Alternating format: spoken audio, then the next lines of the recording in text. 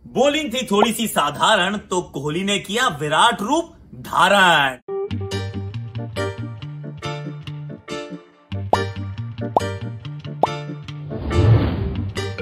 Castrol active presents #Akashvani और इसके साथ वनडे की श्रृंखला भी हुई समाप्त, और समाप्त नहीं हुई है, स्टाइल से समाप्त की है।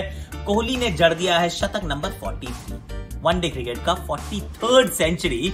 आई मीन क्या खाता है यार, ये रन मशीन है जो मशीन रुकने का नाम नहीं ले रही। Is that kind of a player. और इस मैच की अगर बात करें तो बारिश का बड़ा खलल लगातार बार बार। एक तो वैसे भी ये मुकाबले मुझे पसंद आते नहीं, क्योंकि रात को लेट शुरू होते हैं, फिर रात को लेट खत्म होता है, उसमें बारिश आ जाती है, तो फिर जो काम 2:30 बजे समाप्त होना होता है वो इंडिया के 4 बजे खत्म होता है। But then so B it, ऐसा है तो ऐसा है। पहले भारत की आई थी फील्डिंग, पहली बार कोहली टॉस हारे और शुरुआत में गेल ने कहा वनडे क्रिकेट को, लगा ऐसा है कि कह दिया टाटा बाय बाय, उस पर एक सेपरेट आकाशवाणी दोपहर को आ जाएगी। लेकिन जिस तरह से बैटिंग की उन्होंने बता दिया कि जो उनका खेलने का अंदाज है ना कुछ अलग है, और जो अलग करते आए थे एंटरटेनमेंट, वो एंटरटेनमेंट उन्होंने यहां पर भी पूरी दी। एवन लुइस ने अच्छी बैटिंग की, लेकिन उसके बाद स्पिन टू विन, स्पिनर्स दोनों स्पिनर्स ने अच्छा काम किया, चाहे वो जड्डू की बॉल तो इतनी टर्न कर रही थी यार, और या फिर यूजी चहल हो, मौका मिला कुलदीप की जगह।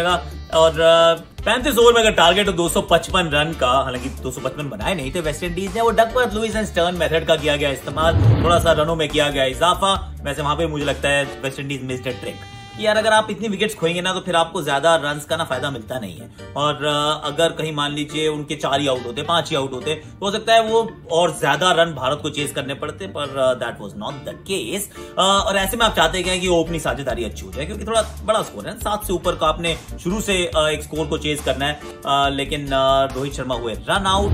वैसे शिखर और रोहित में मिसअंडरस्टैंडिंग वैसे कम होती, पर हुई यहाँ पर। फैबियन एलन का throw, Rohit Sharma run out, Shikhar Dhawan run a ball 36। Bharat थोड़ी परेशानी में, बल्लेबाजी के लिए आए ऋषभ पंत, और ये नेशनल डिबेट रहती है कि भाई ये कैसा खेलेगा खिलाड़ी। एक ही ओवर में वैसे 2 खिलाड़ी भारत ने गवा दिए। पहले शिखर धवन आउट हुए और पहली गेंद में बड़ा शॉट लगा रहे थे ऋषभ पंत, तो भेजना चाहते थे, वो पोर्ट ऑफ स्पेन में मैच है, पता नहीं कहीं स्पेन में मारने की कोशिश कर रहे थे, वहां तक बॉल गई नहीं, गई सीधा फील्डर के पास, और पहली गेंद पर आउट हुए। और फिर वही चर्चा कि 4 पे क्यों भेजा, कितने मौके छोड़ेंगे, क्या किया जाए इनके साथ, दैट वील डिस्कस लेटर। वैसे पहले भी कर चुके हैं। पर कैस्ट्रोल एक्टिव मैच प्रोटेक्टर कौन है? वो है ना खिलाड़ी, हम उसको रन मशीन कहते हैं, अब उसको टन मशीन भी कह सकते हो।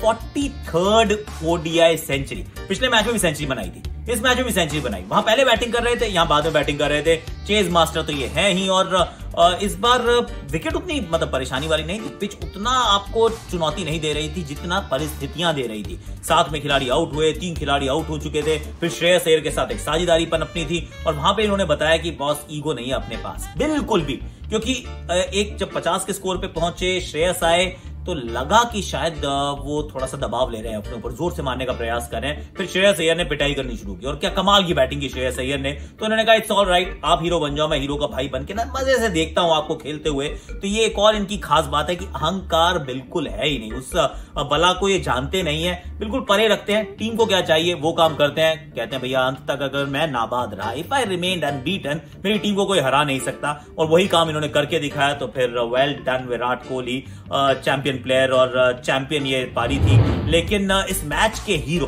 भाई मेरी नजर में Castrol active match protector Kohli, लेकिन जो हीरो थे वो थे श्रेयस अय्यर, क्योंकि अय्यर ने क्या किया बैटिंग। दूसरे मैच में उन्होंने 71 बनाए थे पहले बैटिंग करते हुए, यहां पे जो बैटिंग की उसने 5 छक्के मारे यार, 5 छक्के मारे, 3 चौके लगाए, और 150 के ऊपर के स्ट्राइक रेट से रन बनाए, जहां पे विराट कोहली जिनकी परछाई में लोग खेला करते हैं, लेकिन जब श्रेयस अय्यर खेले तो उनको उन्होंने परछाई में रखा। ही टुक centre stage and he was absolutely outstanding, top class Shreyas Iyer. तो मेरे विचार में तो अब नंबर 4 पे आप इन्हीं को खिलाए, इनके लिए एक आकाशवाणी सेपरेट बनती है, जो हम दोबारा करेंगे क्योंकि करनी पड़ेगी, इस प्रकार की इन्होंने पारियां खेली हैं। So was absolutely top class, well done Shreyas. और अंत में आके वो केदार की छोटी सी नन्ही सी पारी थी, भाई मौका ही नहीं था ज्यादा, लेकिन उतना काम उन्होंने कर दिया। 1 फॉर्मेट प्लेयर हो गए केदार भी। तो अब दिसंबर में आपको खेलते नजर आएंगे वनडे क्रिकेट, इसके बाद दिसंबर तक नहीं है। श्रेयस अय्यर आई होप कि 4 पे खेलते रहें लगातार, और जहां जहां मौका मिले इनको T20 में भी 4 पे खिलाओ यार, क्योंकि इनके साथ आपको जुड़ना पड़ेगा। इन्होंने अपनी क्लास दिखाई है जिस तरह से इन्होंने की बल्लेबाजी। टीम इंडिया वेल पूरी अगर आप श्रृंखला देखें, 3 T20 आए थे, तीनों जीत गया भारत। 3 वनडे थे, पहला बारिश में धुल गया, बाकी दोनों जीत गया भारत। तो 5 मुकाबले थे व्हाइट बॉल क्रिकेट में, 5-0 से भारत ने मतलब ये वेस्ट इंडीज का जो लिमिटेड ओवर्स का जो लेग था उसको किया समाप्त, और बता दिया भाई चैंपियन है कौन। चलो आप लाइक करो, शेयर करो, कमेंट करो, सब्सक्राइब करो, नोटिफिकेशन घंटी बजा दीजिए। उसकी वजह क्या है? देखिए, एक तो रात के मैं ये रिकॉर्ड कर रहा हूँ भैया, देखो 4:30 बजे, नहीं रात के, सुबह के, व्हाटएवर। और आज एक आकाशवाणी एक्स्ट्रा भी आने वाली है, that's dedicated to Christopher Henry Gayle.